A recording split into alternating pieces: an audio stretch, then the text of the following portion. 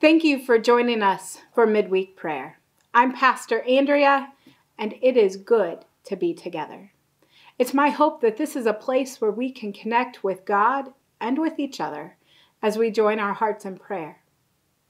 During our prayer time today, I will pray specifically for joys or concerns that have been shared with the church over the past week. If you have additional joys or concerns that you would like us to pray specifically for, please submit those by replying to this post or by emailing one of the addresses on the screen or contacting the church office. We will then pray for those requests next Wednesday during midweek prayer.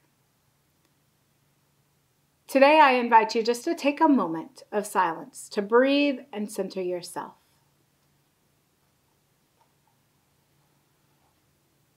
Come, Holy Spirit.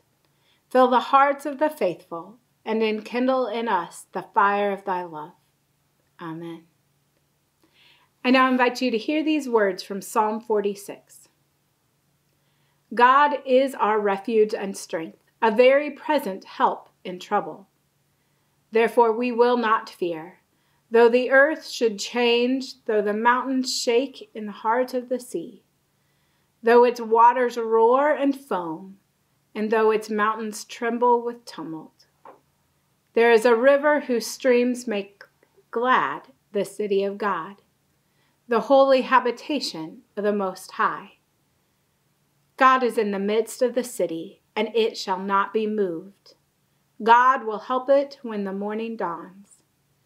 The nations are in an uproar, and the kingdoms totter.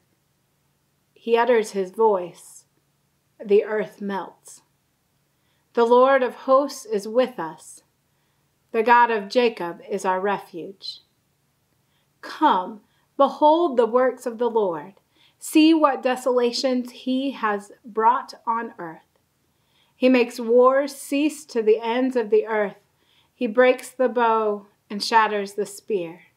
He burns the shields with fire. Be still and know that I am God. I am exalted among the nations. I am exalted in the earth. The Lord of hosts is with us. The God of Jacob is our refuge. May God add his blessing to the reading and hearing of his word. Will you bow your heads for a word of prayer? O God, in the midst of the cacophony of voices that crush our spirit and deny our calling, voices that say, "Who do you think you are?" we have come to hear your voice of affirmation. We come to hear your voice calling us to be and do what you have called us to be and do. Let this time of prayer quiet our fears, soothe our bruised souls, and energize us for ministry with your beloved world.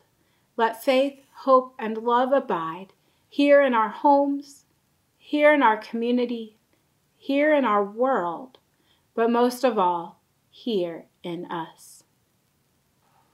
For Lord, we confess that we do not always love others as you call us to love. We have mistreated or spoken harsh words to people that you love. Forgive us. Fill us with your Spirit so that all people see and hear from each one of us our words and expressions of your love and grace.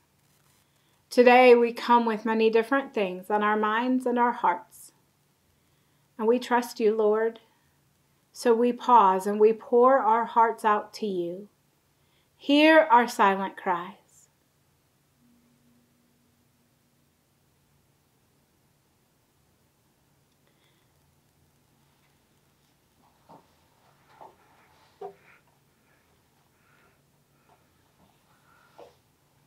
Together, we pray specifically for those who have COVID, praying especially for Christian Noward and for Cindy Noward's sister-in-law. Lord, we pray for the family and friends of those who have died from COVID, including the family and friends of Chris Bierman, who is a friend of Susan Miller's daughter. Lord, we pray for Travis Kinzinger, Christine and Eli's grandson, who's undergoing tests. We pray for the family of Gerald Esch, who died on January 19th. His wife Sherry died just a few weeks ago. Gerald is a brother-in-law to June Vaughn, an uncle to Linda McNall and Natalie Murray. And so we keep these families in our prayers. We pray for Harvey Glick, who had a heart catheterization this week. And we pray for Nikki Kunkel, who's recovering at home from knee replacement. Lord, we also lift up the Noward family. Not only do some of their family have COVID, but Myron's been down with a bad back.